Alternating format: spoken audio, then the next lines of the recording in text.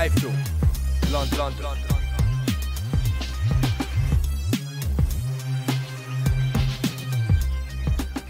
iFILM, London. Cassius for iFILM London. We're at the Froch Boutte weigh-in here in Nottingham. With me, I've got the legend, Dan RAFAEL. How are you, sir? I'm very good. My first time in England. It's been great so far. Is this really your first time in England? It is. It's a beautiful country, what I've seen so far, and great fans here at the weigh-in. I'm having a blast. You could not have picked a better day to come here, to be honest. The sun's shining. Everybody tells me it's not raining, it's not cold. It's been unbelievable.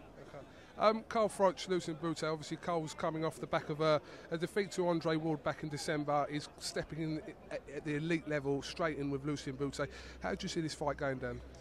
You know, number one, I give Lucien Boutte a lot of credit for having the willingness to come to Nottingham to defend this world title. He didn't have to do it. He's gonna end up making probably a little less money than he could have if they had stayed at home and fought Froch in Montreal or brought some other boxer over there to fight him. So all credit to him. And I understand where Carl was coming from. He's been on the road for the last couple years through the Super Six, except for the one fight at the beginning of the tournament. So he wanted to have a hometown fight and would have foregone this fight against Boutte if he wouldn't have come here.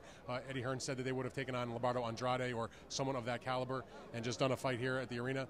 But it should blend into be a tremendous fight. Both guys got good fun styles. They complement each other. Both can punch. Both are at the elite level. I love this fight.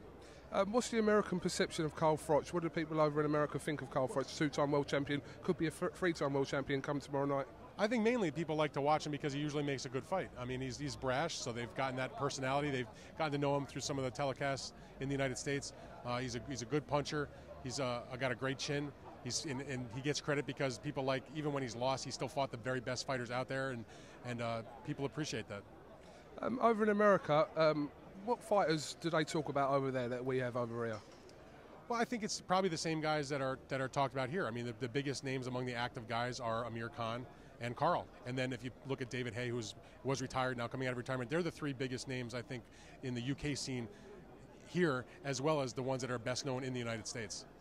Now, Dan, I know you already know about iFILM London, didn't you? Well, obviously, you've tweeted a few of our videos out before, sure. So we're just doing our thing out here, and one day we might be as big as you, Dan.